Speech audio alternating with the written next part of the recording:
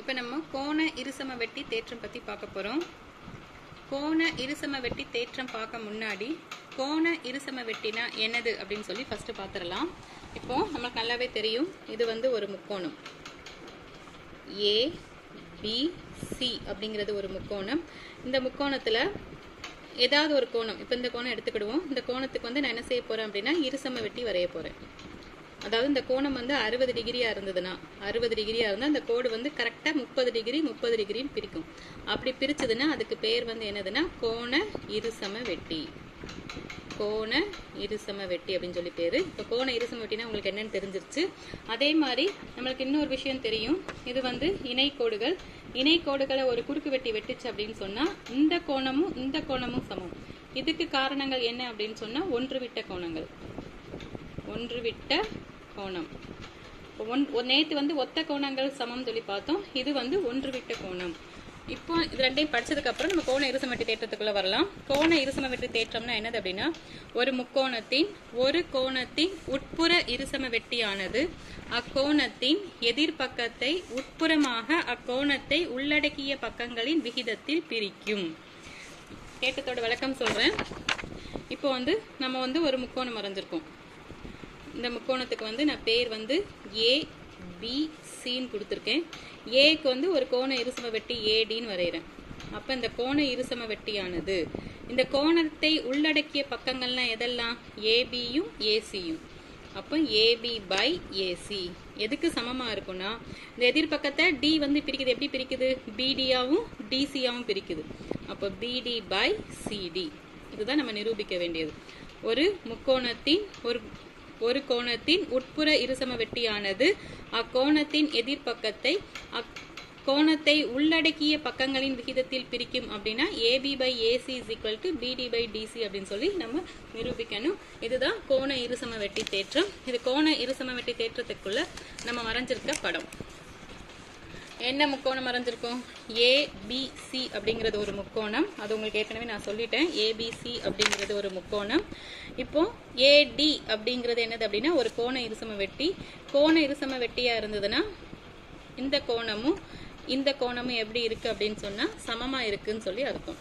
கோண இருசம வெட்டிங்கிறதால இந்த ரெண்டு கோணங்களும் எப்படி இருக்கு அப்படின்னா சமமா இருக்கு.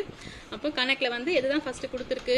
ABCங்கிறது ஒரு முக்கோணம், AD அப்படிங்கிறது உட்புற கோண இருசம வெட்டி. அதை வந்து நம்ம கொடுக்கப்பட்டுள்ளவையில எழுதணும். தேற்றம் ஃபர்ஸ்ட் படம் வரையணும். அதுக்கடுத்து கொடுக்கப்பட்டுள்ளவை என்ன கொடுத்துருக்காங்க? முக்கோணம் ABCயில் AD ஆனது உட்புற கோண இருசம வெட்டி. கோண இருசம வெட்டி. இப்போ கொடுக்கப்பட்டுள்ள எழுதியாச்சு. நிரூபிக்க ஏற்கனவே சொன்ன என்ன நிரூபிக்கணும் அப்படின்னா AB/AC = BD/DC அப்படின்னு சொல்லி நிரூபிக்கணும். இப்போ அவங்க கொடுத்துருக்கதை மட்டும் வச்சு நம்ம இங்கே தேற்றம் நிரூபிக்க முடியாது. அப்போ எக்ஸ்ட்ரா வந்து நான் ஒரு இது வரைய போகிறேன். என்ன வரைய போகிறேன் அப்படின்னா, இந்த ABக்கு இணையாக ஒரு கோடு வரைய போகிறேன். ABக்கு இணையாக CE அப்படிங்கிற ஒரு கோடு வரைய போகிறேன். இந்த ADயை கொஞ்சம் நீட்டி விட்டோம் அப்படின்னா ஈல சந்திக்குது. அதாவது ADயின் நீட்சி ஈயில் சந்திக்கிறது. அப்போ அதை வந்து நான் அமைப்பில் எழுதுறேன். என்ன எழுதுறேன் அப்படின்னா, CE அப்படிங்கிற ஒரு கோடு, இணைக்கோடு ABக்கு இணையா வரைகிறேன். வரைக. ADயின் நீட்சி, ADயை கொஞ்சம் நீட்டி விடும் பொழுது எங்க சந்திக்கிறது? ஈயில் சந்திக்கிறது. ஈயில் சந்திக்கிறது. இப்போ நம்ம வந்து எங்க வர்றோம் அப்படின்னு சொன்னா நிரூபணத்துக்கு வரப்போறோம். ஃபர்ஸ்ட் நிரூபணம். இப்போ நிரூபணத்துல முதல் பாயிண்ட், இப்போ நான் ஏற்கனவே ஒன்றுவிட்ட கோணங்கள் பத்தி உனக்கு சொல்லியிருக்கேன். இப்போ இந்த கோணம் ஃபர்ஸ்ட், இந்த கோணம் எடுத்துக்கிடுவோம். இந்த கோணமும் இந்த ரெண்டு கோடுகள் இணைக்கோடுகள், இது வந்து குறுக்கு வெட்டி அப்படிங்கிறதால இந்த கோணமும் சமமா இருக்கும். ஏன்னா ஒன்றுவிட்ட கோணங்கள். இந்த கோணமும் AECங்கிற கோணமும் BADங்கிற கோணமும் சமமா இருக்கும். அதை ஃபர்ஸ்ட் பாயிண்ட்ல எழுதுறேன். கோணம் AEC சமம் கோணம் BAD. காரணம் என்னது அப்படின்னா, எது? CE இணை AB. என்ன காரணம்? ஒன்றுவிட்ட கோணங்கள். ஒன்றுவிட்ட கோணங்கள். இப்போ இந்த ரெண்டு கோணமும் சமம் அப்படின்னு சொல்லி நம்ம எழுதிட்டோம். இப்போ இந்த கோணம் சமம் ஆயிடுச்சா? இப்போ இந்த கோணம் எப்படி இருக்கு அப்படின்னா சமமா இருக்கு. அப்ப சமமா இருந்தது அப்படின்னா இந்த முக்கோணம் ACE அப்படிங்கிற முக்கோணம் ரெண்டு கோணங்கள் சமமா இருக்கிறதால இருசமபக்க முக்கோணம் சொல்றோம். அப்ப ரெண்டாவது பாயிண்ட்ல நான் என்ன எழுதுறேன் அப்படின்னா முக்கோணம் ACE வந்து ஒரு இருசமபக்க முக்கோணம். இருசமபக்க முக்கோணம். இதுக்குள்ள காரணம் என்னது? ரெண்டு கோணங்கள் சமம். எதெல்லாம்? A முதல்ல வந்து இந்த ரெண்டு எழுத்தையும் மாத்திக்கிடுவோம். எதெல்லாம்? CAE அப்படிங்கிற கோணமும் ஆங்கிள். அடுத்து கடைசி ரெண்டு எழுத்தை மாத்திக்கோ. AEC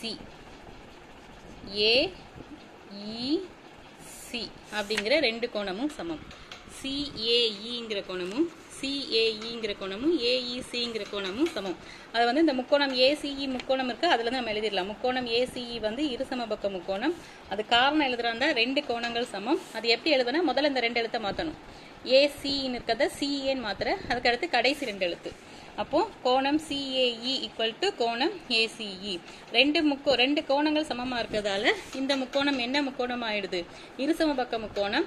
இருசமபக்க முக்கோணத்துல ரெண்டு பக்கங்கள் சமமா இருக்கும். எந்த ரெண்டு பக்கங்கள் அப்படின்னு சொல்லி பார்த்தோம் அப்படின்னா இந்த AC அப்படிங்கிற பக்கமும் இந்த CE அப்படிங்கிற பக்கமும் சமமா இருக்கும். அது நம்ம இங்க இருந்து எழுதலாம். முதல் ரெண்டு எழுத்து இருசமபக்க முக்கோணம் அப்படிங்கறதால ரெண்டு பக்கங்கள் வந்து சமமா இருக்கும். எதெல்லாம் அப்படின்னு சொல்லி பார்த்தோம்னா AC சமம் CE. அப்போ ACங்கிற பக்கமும் CEங்கிற பக்கமும் சமமா இருக்கும். இது வந்து ஈக்குவேஷன் நம்பர் 1. இது ஃபர்ஸ்ட் அப்படி வச்சிருப்போம். அவ்வளவுதான். அதுக்கு அடுத்து வேற என்ன நிரூபிக்க போறோம் அப்படின்னு சொல்லி பார்த்தோம்னா இப்போ ஒரு ரெண்டு முக்கோணம், நான் படத்துல இருந்து ஒரு ரெண்டு முக்கோணம் எடுக்கிறேன். என்ன முக்கோணம்? ABD அப்படிங்கிற இந்த முக்கோணம். ABD அப்படிங்கிற முக்கோணம், ECD அப்படிங்கிறது இந்த ரெண்டு முக்கோணம். இந்த ரெண்டு முக்கோணங்களும் வடிவத்த முக்கோணங்கள். ஏன்னா பாரு, இங்க உள்ள ஒரு கோணமும் இங்க உள்ள ஒரு கோணமும் சமமா இருக்கு. அதே மாதிரி ஒன்று விட்ட கோணங்கள் அப்படின்னா இதுவும் ஒன்று விட்ட கோணங்கள். இது நம்ம தேற்றத்தை நிரூபிக்க வேண்டியதில்லை, படத்துல மட்டும் போட்டா போதும். இப்ப ரெண்டு கோணங்கள் சமமா இருந்தாலே அது என்ன முக்கோணம்? வடிவத்த முக்கோணங்கள் பேரு. எந்த முக்கோணம் எல்லாம்? ABDங்கிற முக்கோணம், ECDங்கிற முக்கோணம். அப்ப அந்த மூணாவது பாயிண்ட்ல அதை எழுதுற. என்ன எழுதுற? முக்கோணம் ABD வடிவில் ஒத்தது முக்கோணம் ECD. காரணம் நம்ம எப்போதும் போல தேல் செட்ல எழுதின மாதிரி ஆங்கிள் AA விதிப்படி.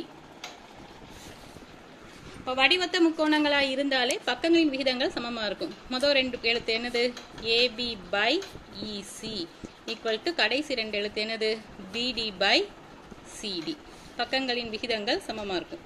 நம்ம என்ன நிரூபிக்கணும் அப்படின்னா AB by AC is equal to BD by DC ன்னு இருக்கு. அங்க வந்து எல்லாமே வந்துருச்சு. AB வந்துருச்சு, BD by CD எல்லாமே வந்துருச்சு. எது மட்டும் மாறி இருக்கு அப்படின்னா EC மட்டும் மாறி இருக்கு. ECக்கு பதிலா நம்ம என்ன எழுதணும் அப்படின்னா AC அப்படின்னு வரணும். அதுக்கு தான் இந்த முதல் பாயிண்ட். ECயும் ACயும் சமம். இப்போ therefore அடுத்து நாலாவது பாயிண்ட்லயே தேற்ற முடிவுக்கு வந்துருச்சு. AB by ECக்கு பதிலா என்ன எழுதலாம்? ACன்னு எழுதலாம். Equal to BD by CD. என்ன காரணம்? ஒன்றுன்னு ஒரு சமன்பாடு வச்சிருக்கோம், அதனால ஒன்றிலிருந்து. இதோட therefore தேற்றம் நிரூபிக்கப்பட்டது. தேற்றம் நிரூபிக்கப்பட்டது. ரொம்ப ஈஸியான தேற்றம் தான். உங்களுக்கு அந்த ஒன்று விட்ட கோணங்கள் கண்டுபிடிக்கிறது, AEC கண்டுபிடிக்கிறதெல்லாம் கஷ்டமா இருக்குன்னு சொல்லி ரொம்ப கஷ்டப்படுற பிள்ளைங்க மட்டும் இன்னொரு தடவை இந்த தேற்றத்தோட நிரூபணத்தை பாருங்க. ரொம்ப ஈஸியா நிரூபிச்சிடலாம். படத்துக்கே நான் போகல, படத்துக்கு போகாமலே நிரூபிக்க போறேன். முதல் பாயிண்ட் என்னது அப்படின்னா ரெண்டு கோணங்கள் சமமா இருக்குன்னு நிரூபிக்கணும். எப்படி நிரூபிக்கணும் அப்படின்னா நம்ம AC இருக்கா, நம்ம வீட்டில் வந்து AC இருக்கும். அந்த ACக்கு உள்ள போச்சுன்னா ஏசிக்கு உள்ள போச்சுன்னா ஏசி என்ன செஞ்சிரும்? கெட்டு போயிரும் அப்படின்னா பேட். BAD வந்துருச்சா? முதல் ரெண்டு கோணம் சமம். அப்போ therefore என்ன காரணம் எழுதுவ? இங்க காரணம் எழுதும் பொழுது அந்த CE இணை AB ஒன்று விட்ட கோணங்கள் அப்படின்னு சொல்லி அங்க காரணம் எழுதணுமோ அதை எழுதணும். ஒன்று விட்ட கோணங்கள். அதுக்கடுத்து ரெண்டாவது பாயிண்ட்ல என்ன எழுதுவோம் அப்படின்னு சொன்னோம்னா ஒரு முக்கோணம் வந்து இருசமபக்க முக்கோணம் சொல்லுவோம். அந்த முக்கோணம் வந்து முக்கோணம் ACE அப்படிங்கிற முக்கோணம் வந்து இருசமபக்க முக்கோணம். அப்படின்னு சொன்னோம். இதை எப்படி ஞாபகம் வச்சுக்கிறது அப்படின்னா இப்ப ஏசி வந்து கெட்டு போச்சுன்னு மேல எழுதியிருக்கோம். ஏசி ஏன் கெட்டு போச்சு? போனதால கெட்டு போச்சு. அப்போ முக்கோணம் ACEன்னு எழுதணும். முக்கோணம் ACE வந்து இருசமபக்க முக்கோணம். அதுக்கான காரணம் எழுதும் பொழுது முதல் ரெண்டு எழுத்தை மாத்தணும், கடைசி ரெண்டு எழுத்தை மாத்தணும் ஞாபகம் வச்சுக்க. அப்ப என்ன கிடைச்சிரும் அப்படின்னா ஏஇ சமம் ஆங்கிள் ஏஇசி. இப்போ ரெண்டு இருசம பக்க முக்கோணம் அப்படிங்கிறத ரெண்டு பக்கங்கள் சமம் எதெல்லாம் ஏசி சமம் சிஇ. இது ஈக்குவேஷன் நம்பர் 1. அதுக்கடுத்து இதோட முடிச்சுட்டு அதுக்கடுத்து ரெண்டு முக்கோணங்கள் என்ன எழுதுவோம் வடிவொத்த முக்கோணங்கள் எதெல்லாம் முக்கோணம் ஏபிடி வடிவில் ஒத்தது முக்கோணம் இசிடி. அது காரணம் எப்பொழுதும் போல ஏஏ விதிப்படி அப்படின்னு எழுதுவேன். வடிவொத்த முக்கோணங்களா இருந்தா பக்கங்களின் விகிதங்கள் சமமா இருக்கும். முதல் ரெண்டு பக்கங்கள் எதெல்லாம் AB by EC equal to பிடி பை சிடி. முதல் ரெண்டு எழுத்து அதுக்கடுத்து கடைசி ரெண்டு எழுத்து. அதுக்கடுத்து நிரூபிக்கல் எழுதியிருப்போம்ல என்ன எழுதியிருப்போம் AB by AC is equal to பிடி பை சிடி. நாலாவது பாயிண்ட் நிரூபிக்கல் உள்ளது. காரணம் எழுதும் பொழுது ஒன்றில் இருந்து அப்படின்னு சொல்லி எழுதணும். அதுக்கடுத்து தேர்ஃபோர் தேற்றம் நிரூபிக்கப்பட்டது. தேற்றம் நிரூபிக்கப்பட்டது. இது நீங்க படத்துல ஒன்று விட்ட கோணங்கள் மொத்த கோணங்கள் என்னமோ ஏஇசி அப்படின்னா சொல்றது புரியாத பிள்ளைங்களுக்கு மட்டும் கடைசியில் நடத்தியிருக்கேன். அவ்வளவுதான் தேற்றம் முடிஞ்சது.